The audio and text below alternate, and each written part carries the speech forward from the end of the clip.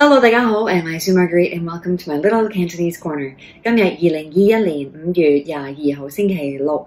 Today it is Saturday, the 22nd of May, 2021, and I'm here in Hong Kong to say hi.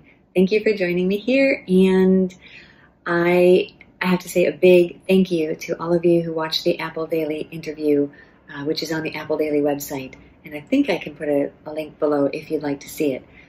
I actually haven't seen it yet. And that's because I am a big fat chicken when it comes to watching myself on video. And because on the day, it was last Monday, we met at 9:30 in the morning and we're basically recording the yamcha and the playing Mahjong and then the interview until 8:30 at night. So a lot was covered, and I guess I'll go in and see it maybe later. Maybe I have to watch it with somebody. But anyway, I haven't seen it yet, so I hope that you did enjoy it. So far, comments seem to be good, and I just hope that it truly conveyed my feelings toward Hong Kong, because I have been here. This is the first time you're watching. I've lived in Hong Kong since 1988, so a very long time. And I have to let you guys know, my book, so no advertisements on my channel, but this is my advertisement. I wrote a book called Roll With It. Roll stands for respect, responsibility, and rules, keeping an open mind, listening, and learning. And this helps, well, this is geared towards kindergarten-aged children to teach them how to have healthy relationships by first basing it on respect, responsibility, and rules, keeping an open mind, listening, and learning. So I would love it. The Amazon link is below if you'd go support my channel by purchasing a copy of my book. Now, if you are thinking of moving here to Hong Kong in 2021, I am excited for you. Because I remember back in 1988 when I first came to Hong Kong, I met a whole range of people. And some of them were older, well, my age now, but at the time I was like 23. So I met people who were in their 40s, 50s, 60s, 70s. And their perspective on Hong Kong at the time was probably similar to what I'm feeling, is that you have that perspective of time. You have had a lot of experiences here in Hong Kong the way that it was. And Hong Kong is a place that changes so rapidly. Back in the late 80s, the Sino Joint Declaration had just been signed. And so people who had been here since like the 60s, 70s, 80s were feeling like, this is changing so much. I don't know if I want to stay here. The handover is coming. Tiananmen Square happened in 89. And so I had just been here a year and that all happened. And I remember my mom at the time was like, you've got to leave. And when you're in your 20s, you're thinking, why? This is exciting. It's an adventure. You don't look at things the same way. I remember my 23-year-old self during Tiananmen, during all the changes, the handover, and it was like, this place is awesome. And it still is. There have been massive changes, but it still is an amazing place. So the number one thing is to just come here. If you have the opportunity to come and live and work in Hong Kong, come. Full stop, come. Don't even think about not doing it, because Hong Kong is still an amazing, wonderful place, and Hong Kong needs you. You're at a really crucial time in Hong Kong's history, and you have the chance to be actually doing something pretty amazing, and that is supporting the community, being involved, and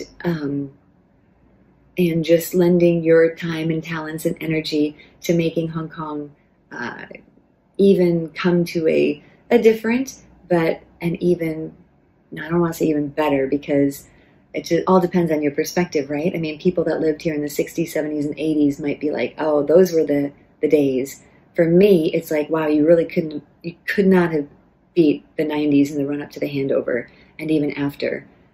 So anyway, it all depends on your perspective, but you are needed here. So please do come to Hong Kong. Also, I would say the next one is to get involved. And once you're here, get involved. There's a lot of volunteer opportunities. There are a lot of meetup groups. There are a lot of different ways that you could become involved in the community. I would especially recommend following, before you come and after you do, following young Instagrammers and YouTubers that record videos on Hong Kong. And that includes, I love watching J-Lu. J-Lu is great. Also follow Dan, her partner, who just started his own YouTube channel about learning Cantonese as well. And they have such a great, vibrant, young outlook on Hong Kong, and I love it. Taylor R is another one. These two are huge YouTubers and Instagrammers, influencers. And Taylor R recently just did a video, for example, on the French community in Hong Kong and visiting different places within the French community. There isn't like a place, you know, kind of thing. They're all over, but great videos to watch and to feel more connected to that younger kind of crowd in Hong Kong. Of course, you know, going out, you're going to have your community at work. You're going to have your community maybe with friends that you meet outside, but do get involved in the local community. And you could be doing something as easy as taking public transport. Don't rely on taxis all the time. Taxis are great, don't get me wrong, but, you know, get that bus app and take the bus. You know, take the minibuses, take the, you know, do things that local people do. And that is going to be one way that you show respect for where you're living. Don't just stay in your little bubble. And also, I think you kind of have a responsibility to Hong Kong when you're here to do that. So yes, do get involved. And another way to do that is to support the arts. Go to see live music. Go get involved in the cultural aspects, whether they're Western, you know, jazz groups or something like that, or local groups. They've been out of work for the whole COVID year, and if you're coming here in Hong Kong and that's back on, go see live music in Hong Kong.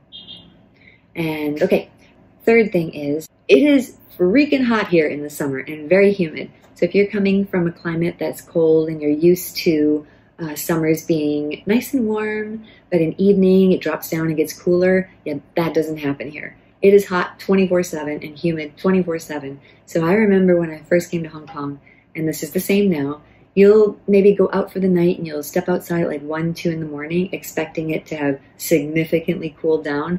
Yeah, no, it doesn't happen. It's just hot and humid all the time in the summer. So you're going to want to probably bring clothes that are super light. Well, actually, you know, I wouldn't even bring clothes at all if you don't have to, because you can shop here and you can get clothes that you probably wouldn't get elsewhere. Of course, they do have Gap. They've got Uniqlo and H&M, Cotton On, 68. All these shops my daughter loves to come back, and I have a pretty long list of things I need to get for her to bring back. But the clothes here are easy to get, not that expensive, and suitable for the climate. But if you are a big and tall guy, like my son, he's 6'3", and he weighs, well, I don't think it matters what he weighs because I really don't know, but he's a big guy. It's very difficult for him to buy clothes in Hong Kong. So if that's you, then do bring the clothes, because he'll like walk into a shoe store and ask for a size 14 shoe, and they'll bring out like the one pair, if they even have that. So he doesn't have a lot of choice here. Socks, yes, socks are big. If you have big feet and you need big socks, you will not find them here. Or if you do, and you know where to find them, comment below, because that's something that we haven't found. There is a little stand, like on Phai Yun Gai in Mong Kok. So you take the East Rail line, you get off at Mong Kok East Station, you get down to Flower Street by the kind of flyover, go down the escalator, turn, oh, this is right, turn right, so I should do it this way. You turn right when you get down onto the street level, and you turn right, and then on the left-hand side, halfway down, is a shop that will sell a lot of bigger American-sized clothing. And it's kind of funny, because I remember when I first found it, I told my son, I was like, I found this place where I can actually get you clothes. And I took pictures of some and everything, and he was like, yeah, no. He goes, I'm not going to wear Tommy Bahamas, and what were some of the other labels? They were more, I don't know, he's not into that, I guess. But they do have brand names that can be found there. So that is a tip if you're bigger, but if you're not, and you can fit into the size clothes they have here, then definitely I would do that. So let's see, that was, yeah, the climate. Oh yeah, and I should tell you, if you come from a warmer climate, or even if you don't, the winters here are freaking cold. And the reason they are, it doesn't snow here, so you're probably thinking like, why? Before I came to Hong Kong, I looked at the map, and if you trace the line of latitude across, we are in line with like Florida, which makes sense for the heat and humidity, but sure doesn't make sense when it comes to winter. It is so cold here. Not for long, but with the humidity, it's like that wet, bone-chilling cold that just goes right through you. And for the most part, almost all the houses here are made of cement. They're just like poured concrete kind of thing. So once that gets in, man, it does not leave. It's like a bad guest that you just want to kick out, but you can't until it starts getting warmer around, well, really around April, May. Now it's really hot outside. So that's my tip. If you're coming here, just be prepared for the extremes in the climate. And it's awesome. I mean, it's done wonders for your skin. It's really good to live here in a hot, humid climate for your skin. So that's a definite plus. Okay, so I think I'm down to 5 now. But, well, yeah, 5 would be, and you could probably guess this, is learn the language. I think we have to be realistic that it's only a matter of time before Mandarin becomes the official language of Hong Kong, as Hong Kong becomes more assimilated into the Greater Bay Area, or the GBA, which, okay. But in Hong Kong, everybody speaks Cantonese. Everybody that is Hong Kong Chinese, born and raised here, that is their native language, their mother tongue. And you would be showing a whole heck of a lot of respect and taking some responsibility for taking that burden off them to speak a language that's not their native language, English or whatever. And English may not be your native language either, but learn Cantonese. You can learn from me here on Cantonese Corner or at Cantolingo.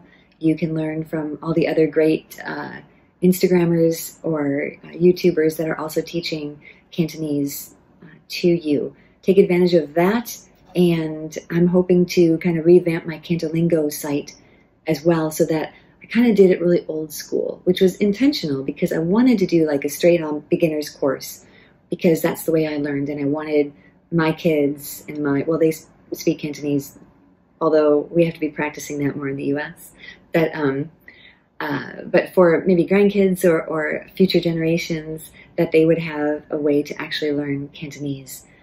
So I did that, but I am kind of hoping to revamp and do it more niche, or more kind of like speaking to your mother-in-law or speaking to your partner's family, that kind of thing. So I am going to be working on that over the summer. So yay. But your job, if you're moving here in 2021, is to learn Cantonese. As little as you want, or as much as you want. Just make sure that you're making the effort to integrate, assimilate, feel like you belong to this amazing community. So with that, I will say goodbye. Don't forget, if you would like to support my channel, go check out a copy of my book. I'll put the link below. It is called Roll With It. I'm working on the 2nd book, and it will help you, help your kids, or just yourself cultivate healthier and happier relationships by rolling with it. All right, everybody. If you like the video, do subscribe to my channel, click the like button, the notifications on, all that good stuff. And I look forward to seeing you next time here on my little Cantonese Corner. Bye.